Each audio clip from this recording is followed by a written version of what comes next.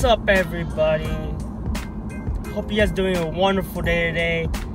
Today we'll be doing a install video on Lexus IS's and GS's rear tow arms.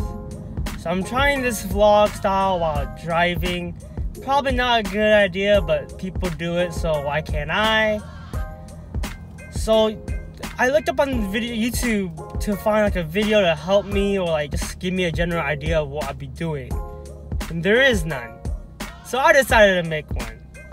So recently I installed camber arms because I'm rubbing the rear. And with adding that much camber, it caused my toe to mess up.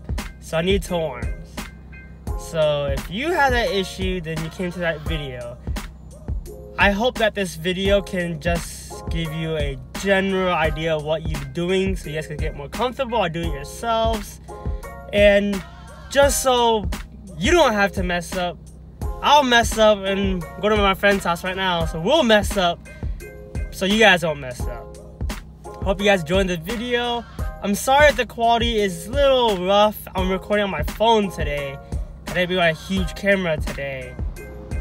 So I can't wait for this video. Thankfully you guys are watching. Maybe the 5 of you that be watching this video, but let's do it. So as you guys can tell, it's been hours. This guy's getting kind of dark now. The quality got better because I'm actually using my camera this time. And I already got the car on jack stands and a jack because you don't want to see that. You came here for the install of the tow arm, which should be right there. This thing would focus. There you go. That looks like to be the tow arm right here. Because we got ours right here. We got ours right here. So focus. I'm shooting a 50mm. Not the best for filming. But that's our new one. And that seems to be the old one. So let's get this install going. So after playing around a bit, I don't know if it's the same on GS models, but figured out that this 19mm does fit it. With little play, I tried at 18 but it didn't work. And the inside bolt, if it's, oh my god, focus.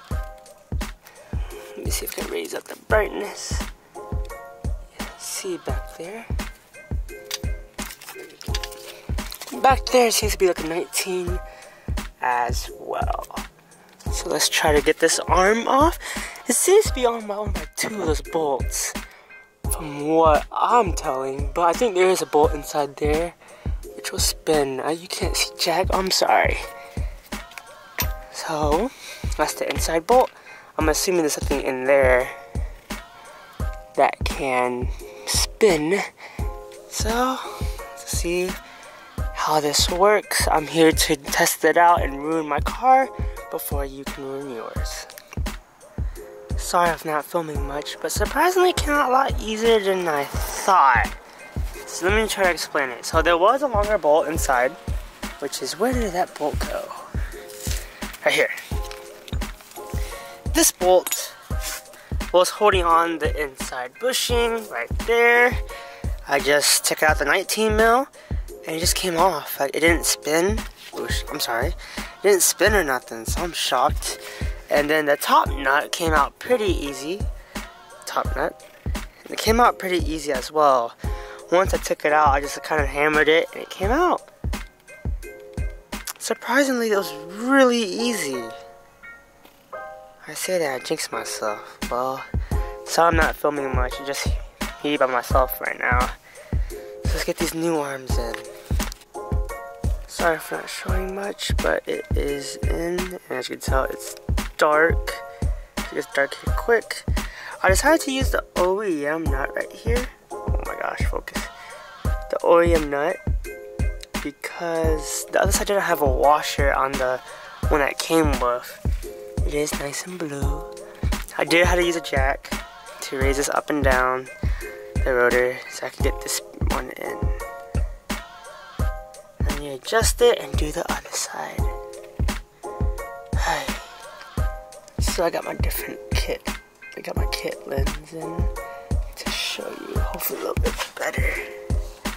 So, I'll be on to.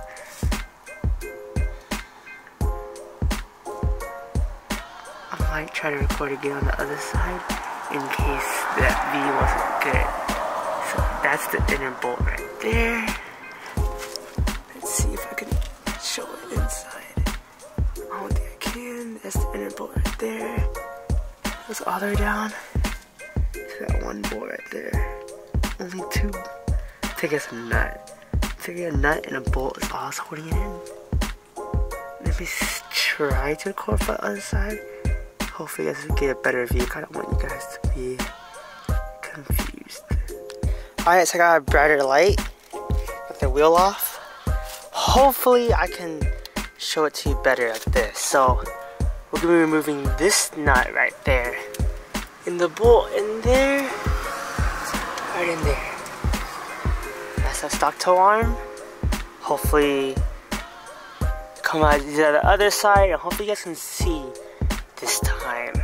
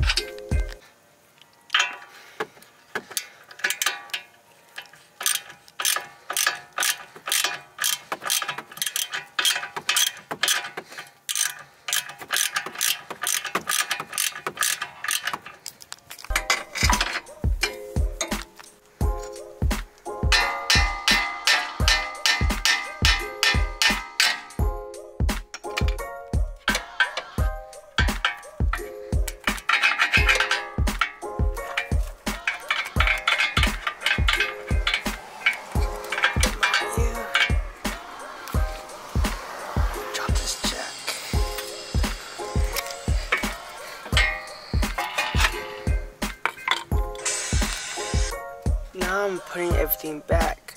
That's the factory one, and I'm putting this back currently. Oh, it's bright.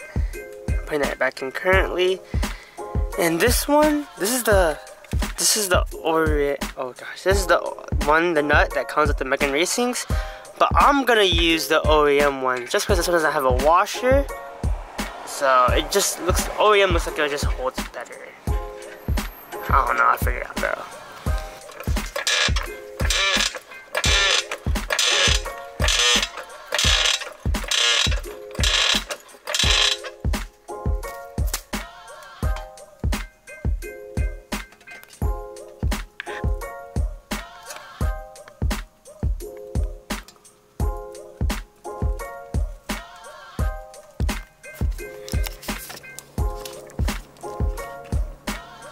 Hey guys, so I hope that video was pretty clear. I try to record the best I can. Recording with one person is a lot harder. Oh, it's straight. It's a lot harder than I thought. So at the end of the clip, what I was trying to show you was how I adjusted it. You adjust that middle, that big silver one, to adjust it for in and out toe. And then you move the lock rings, those two rings on the side, the nuts technically, closer away from that silver piece, if that makes sense. That's how I adjusted it. You don't have to follow my steps of what I did, but it was just because I'm no pro. So what I kind of do is kind of ghetto, you could call it, but it's just how I did it. So I just hope that video kind of gave you a clear explanation. If you have any questions, do comment below. I'll try my best to help you understand or any questions that you have. This should work for both GS's and IS's on Lexuses, so it should be fine. So what I noticed whenever I was doing the front piece, I don't know what it's called, I didn't realize it was my fault, but you can move it to make it go inside it better. That sounds wrong, but I don't know how to describe it. You don't really necessarily need a jack. Jack made it a little bit easier for me so I can raise it and adjust it so I can lower it. Overall, the install wasn't bad. It took me like 2 to 3 hours by myself. It wasn't bad at all. I didn't understand it at first. That's the reason why, because there was no instructions or any videos how to. I just hope you guys learn from it and understand it. Thank you guys so much for watching. Please subscribe. I'll try to post every week. I try to anyways. My life is kind of boring though, so be uninterested. It won't be just car stuff though. Anything I want to record will be on this channel. So don't just subscribe for my car, but please do subscribe. Maybe you might like my other videos. It may be some content you can use when you go to the restroom or something, or you're bored. I just hope you guys enjoyed it, learned something from it. See you guys in the next video. Hopefully next week I have something to do. Have any questions, commented. I'll leave the description down below where I bought mine from.